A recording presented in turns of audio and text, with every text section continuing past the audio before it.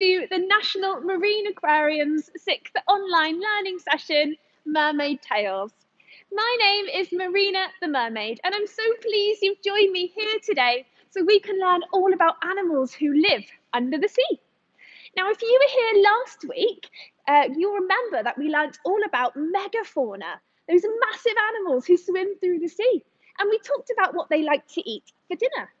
And I also read you a story about a whale shark who found an amazing shark tooth and had to travel through the ocean to find who it belonged to. Now, since then, I have received some lovely pictures from you all. So thank you so much for sending those in. And as usual, I have chosen a few to show you today. So this one is a lovely craft created by Edith and Elise, aged 4. Lots of beautiful ocean creatures. I just think that one's so inventive and colourful. Thank you so much, Edith and Elise. Absolutely fantastic. What about this one? Aha!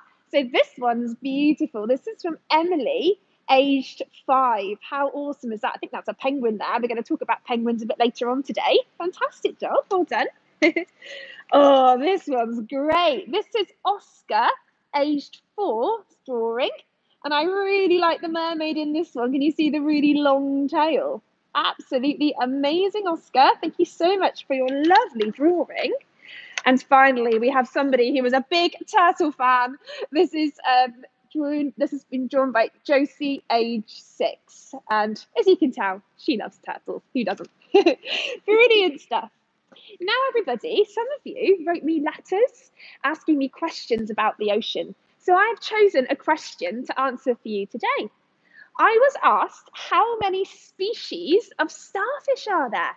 Well, you guys, I can reveal there are actually over 2,000 species of starfish, which is incredible, isn't it? 2,000 species. My favourite is actually the chocolate chip starfish, because they look like they have chocolate chips all over their back. Amazing. Now, everybody, it's now time to move on to this week's theme.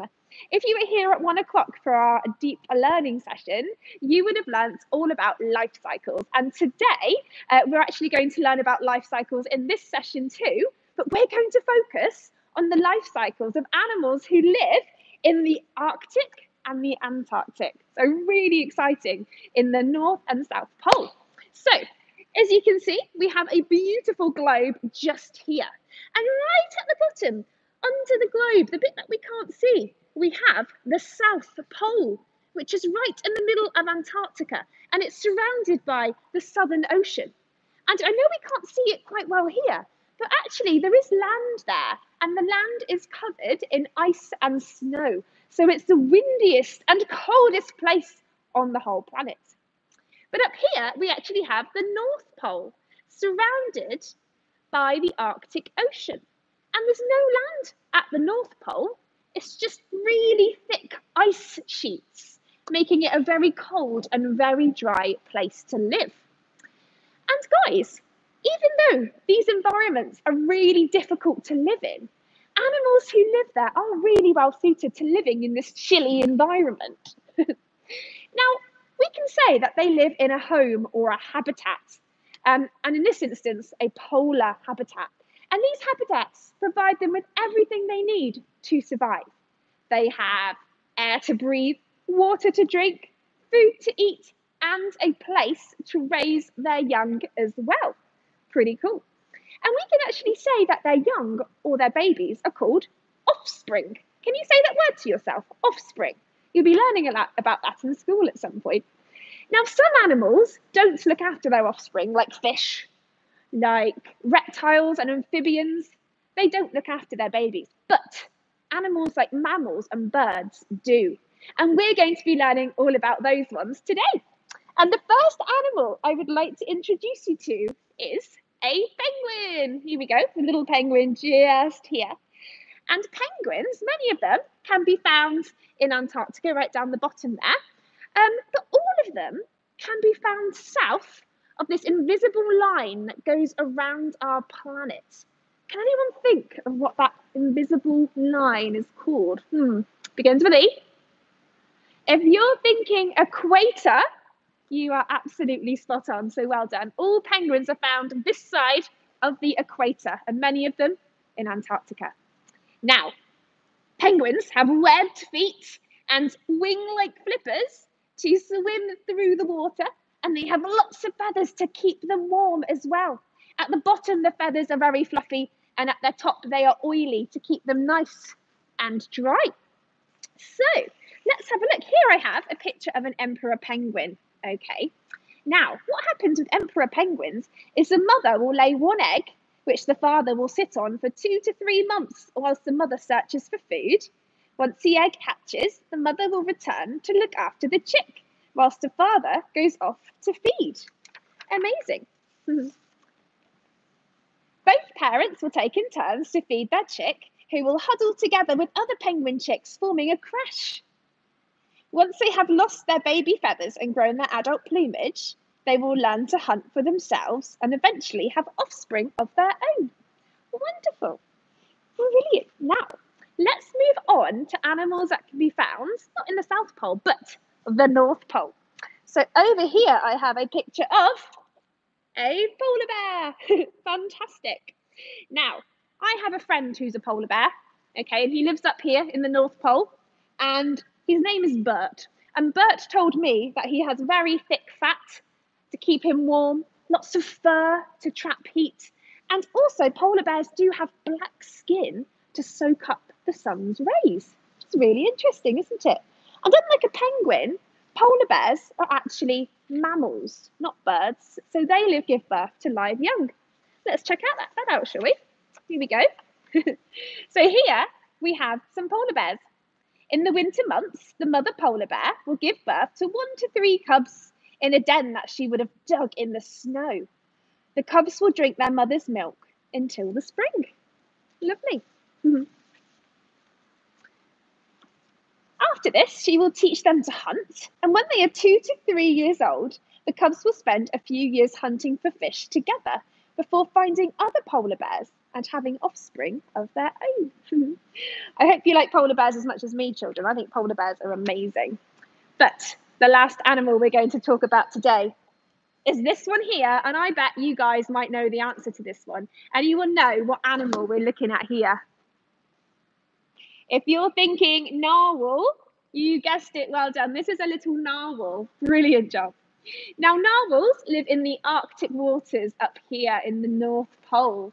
And just like polar bears, they have a thick layer of blubber to stay nice and warm. And they have these long tusks on their heads. And they use these to sense the water around them. So they can tell if the water is warm or salty using these tusks. All the boys have them, and some of the girls have them as well. Pretty cool. Now, guess how long you think those tusks can grow to? That big? That big? That big? Show me what a meter looks like, guys. They can grow to 3 of those. 3 meters. That's really cool, isn't it? Really amazing. So let's check this out. Here we go. Here's a picture of a narwhal. The mother will have 1 baby or calf who will drink her milk and be looked after for about a year. Babies are brown when they're born, but when they get older, they develop white spots. And the boys, and some girls, grow their own tusks when they reach about 8 years old. Brilliant. And here, after this, they will start having babies or offspring of their own. And they will tend to live in large groups or pods for the remainder of their lives. Pretty amazing. So there we go, children. We've compared 3 different animals who live in polar habitats and their amazing life cycles. But it's now time for our story this week, for our mermaid tale. And this one features a narwhal, amazing. And this story is called The Unusual Unicorn of the Sea. So sit back and relax, and let's go. The northern lights danced across the sky, flickering pink, blue, and green. A mother narwhal had just given birth to the best whale calf she'd seen. He drank her milk and stayed by her side as they swam and sang their song. As the days, weeks, and months passed by, he grew so big and strong. A few years later, he swam with his pod, chatting to whales his age. They had just started to get their tusks, which was spiraled, pointy, and beige. But his tusk was nowhere in sight, and he often wondered why. Why haven't I got a tusk yet? He thought, letting out a sigh. The other whales thought it was strange and liked to call him names. Billy No Tusk was their favourite. To them, they were just playing games. His mother swam over to explain that tusks grow at different rates. It'll grow one day, she said with a smile, so don't listen to your mates. But later on, she was shocked to hear he had swum away. She put together a search party. They looked all night and day. Having no luck, the mum said goodbye and then began to roam. She decided to search far and wide to bring her son back home.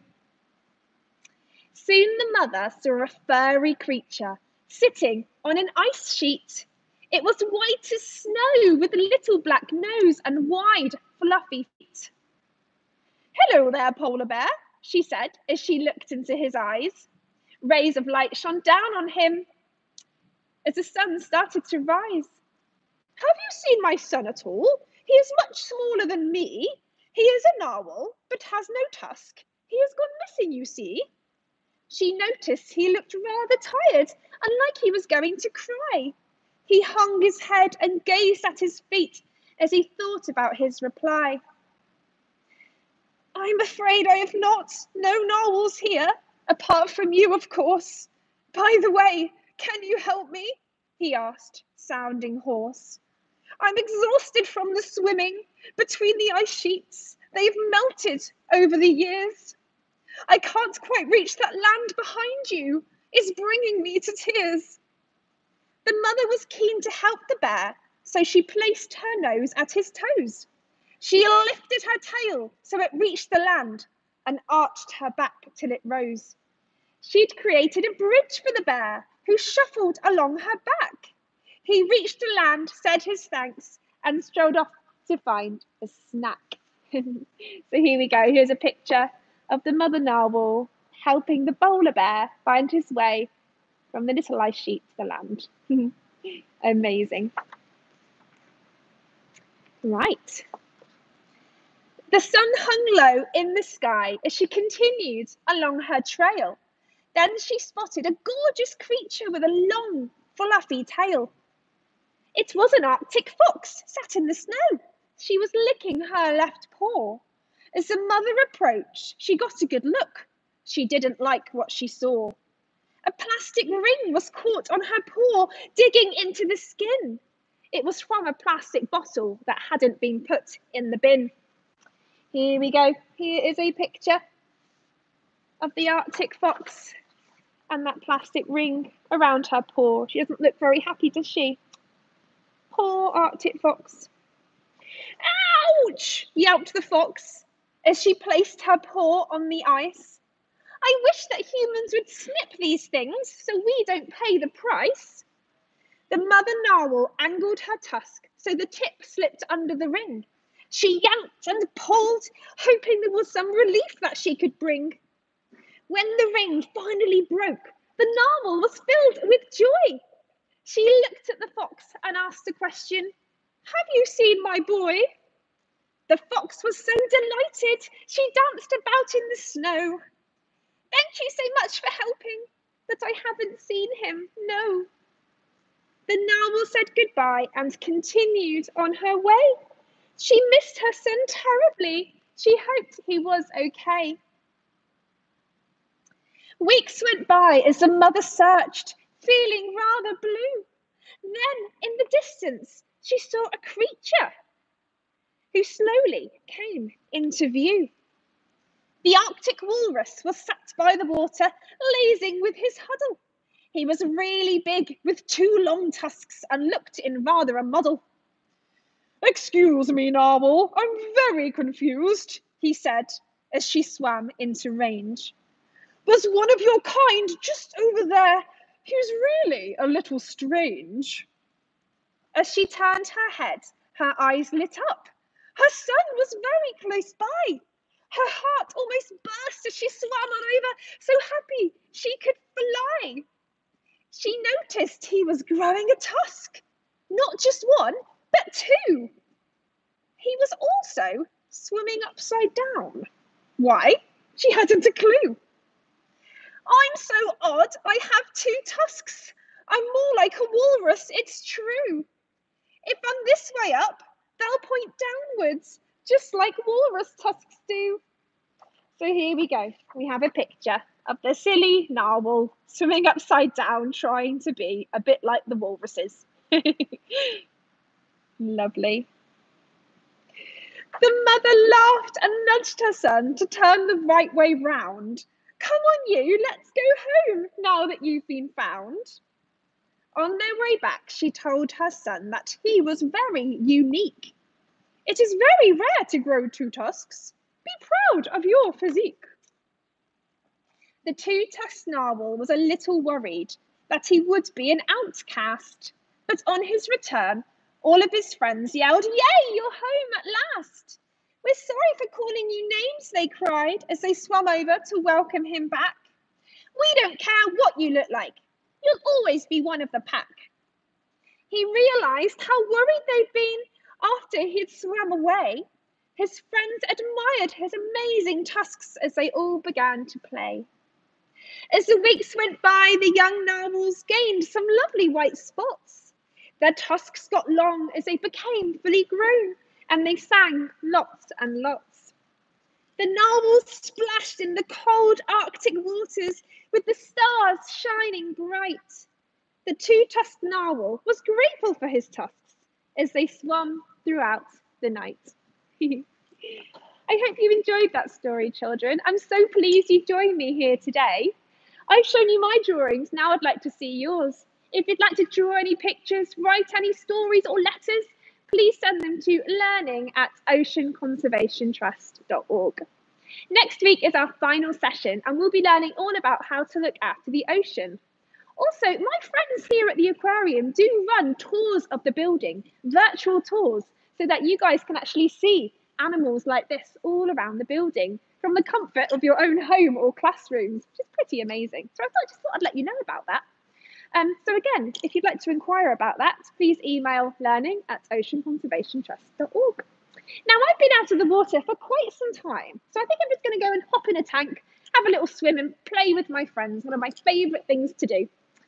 While I do that, you're very welcome just to stay here for the last minute or two of the session and enjoy chilling out with our lovely fish here. Thank you so much, everyone. I'll see you next time. Bye-bye.